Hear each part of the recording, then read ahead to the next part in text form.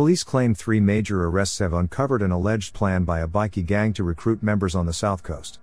The secretary of the Comanchero South Coast chapter and 2 of the gang's alleged associates were arrested last week for allegedly selling huge amounts of cocaine, following a federal police investigation. Encrypted text messages obtained by police allegedly revealed the local Comanchero gang was trying to bolster numbers in the Illawara and South Coast to ensure the protection of drug-running territory. Gang Secretary Matthew Duet, and brothers Samiu and Siasi Tufwaka were charged on 3 September with serious drug-related offenses, after they were allegedly caught using encrypted devices and code names to facilitate drug deals. Duet, 31, was charged with 42 drug-supplying charges, and 2 counts of knowingly dealing in the proceeds of crime.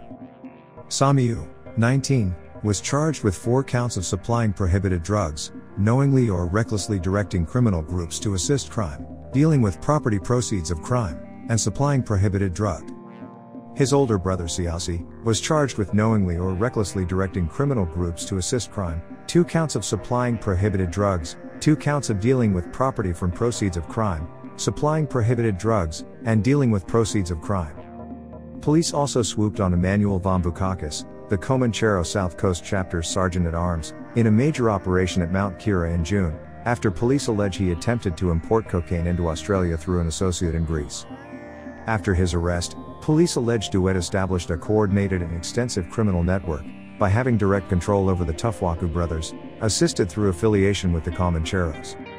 In court, police said that the Comanchero gang used to facilitate the alleged supply and ongoing protection of Duet's criminal network and the supply of drugs, enforcement of drug distribution territory, incidents of public acts of violence, including debt collection violence. Despite conditions of Duet's parole forbidding him from associating with any member of any outlaw motorcycle gang, it's alleged that he continued to do so through encrypted messaging. In one encrypted exchange with Vambukakis, he discussed his involvement and intention to strengthen the Comanchero's presence in the South Coast region to ensure the protection of drug-running territory. "Brother, please. We need to build up a solid crew here, I need your help. You got a brother there with you today that we can use in our team, would kill for you and he is trustworthy. We need that, it's all going shit here. Let's build a good solid team, brother.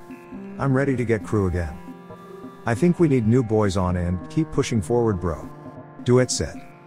Vambukakis responded, "We need good boys from the hood. Good solid boys. No more nobodies or boys from other areas, it won't work. The days of having just riders are gone. It feels like we are halfway chapter." The texts also uncovered the motorcycle gang's alleged methods of debt collection. In a message to Vambukakis, Duet detailed his methods of receiving debts, with police claiming he threatened a man's mother, threatening to torture her son in front of her. "I told her, I am done with helping her and it needs to be fixed.